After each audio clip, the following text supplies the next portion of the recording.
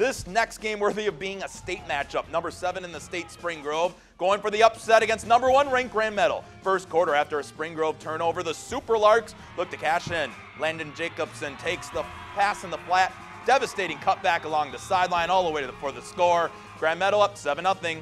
We zip ahead. Second quarter, play action by Michael Stechkel. He finds Jacobson for his second TD of the night. It's 13-0 at the half. Same score in the third. Stechkel drops back, scans the defense, finding his man. 59-yard touchdown pass to Christopher Bain. Super Larks would add a field goal late as Spring Grove sees its season come to an end. 23-0 the final.